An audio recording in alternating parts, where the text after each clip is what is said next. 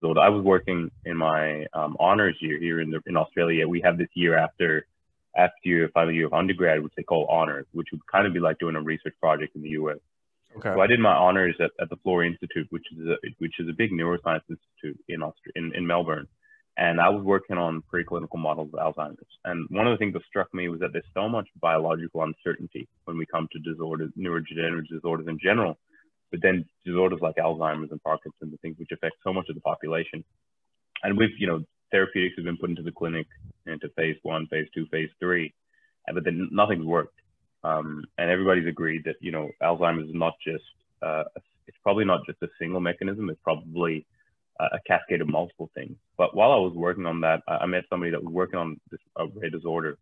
But it got me thinking that, we're out here addressing these problems with such as Alzheimer's, Parkinson's, where there's so much uncertainty. And I think definitely, that research needs to be done. But on the flip side, we have a bunch of people that are suffering from these genetic disorders where we know what's going wrong. We know exactly what's going wrong with them, why it's happening, but we just don't have the technology to solve that problem.